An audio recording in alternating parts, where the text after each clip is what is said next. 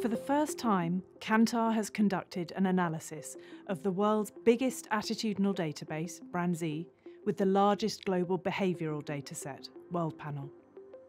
Using our externally validated, meaningful, different and salient framework, we've analysed how people feel and act over the last 10 years to bring you the evidence on what drives true, sustainable business growth.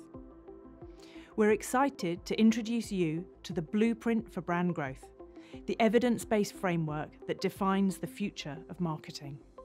First and foremost, to grow share, you need to grow penetration, attract more people. That sounds simple, but how do you do this? By being meaningfully different to more people. That's our growth driver. Being meaningfully different increases the probability of future growth and allows you to charge and maintain a price premium.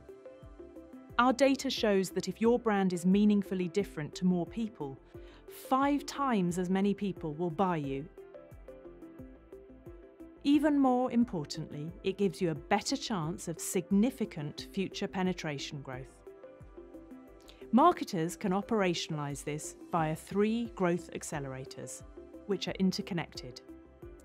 First, predispose more people. Predisposition is a sense people have that your brand is the right choice, a positive bias that gives it a head start. Predisposition is not the same as loyalty. Brand loyalty doesn't really exist. The way brands build predisposition is through all the interactions and touchpoints that they have with consumers.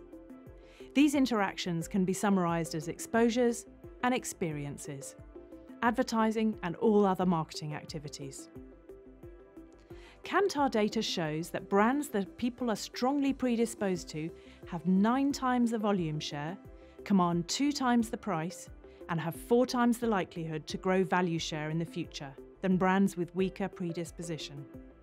To do this, you need to value high-quality creative that is consistent over time, and allocate your media investment across markets and categories first, then assess for effectiveness across touchpoints and your long and short-term objectives. Predisposition also helps with repeat purchase. We see that previous buyers with strong predisposition for a brand are twice as likely to buy it again than those who had previously bought it but didn't have strong predisposition.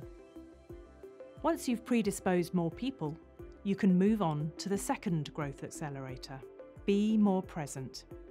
You need to optimise marketing investments in product range, distribution, pack and pricing, promotions, customer journey and other activity to ensure you have the right availability and visibility to convert predisposed people and capture choices from other brands.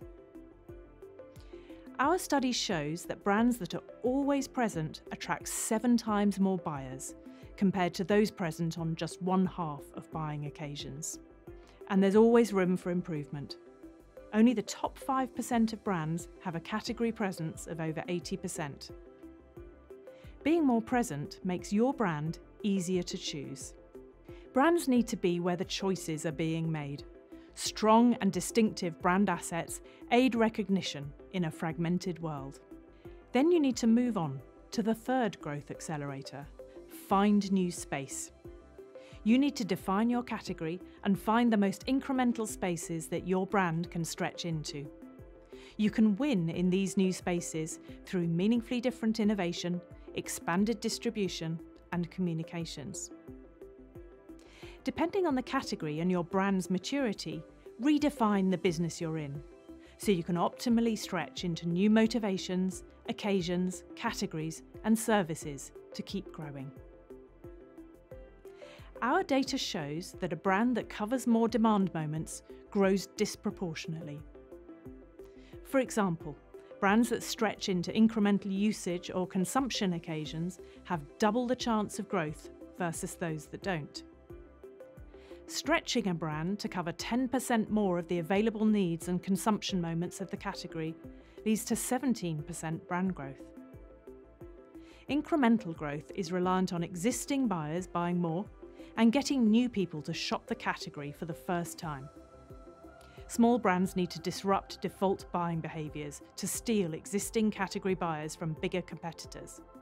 And bigger brands need to break boundaries, push the definition of their category, spot the peripheral and future needs, and step up to address them. Depending on your brand's starting point, you will need to lean into one or more of the growth accelerators and take different actions.